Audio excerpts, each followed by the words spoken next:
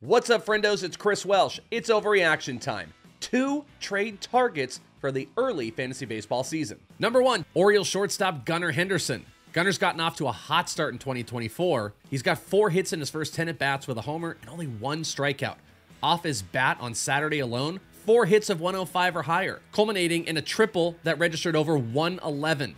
He has a 66% hard hit rate going into Monday. So, yes, he's a big name, but buying him now is about buying the 3rd-round gunner to get a 1st-round rest of season. And finally, Diamondbacks starting pitcher Zac Gallen. Do we buy or do we sell? Exhibit A, fastball, down almost 2 miles per hour. Cutter, 1.5 miles. Slider, 2.5 miles per hour. Exhibit B, track record. Never had a season less than 9 K per 9. Only 1 season ever with an ERA 3.5 or higher.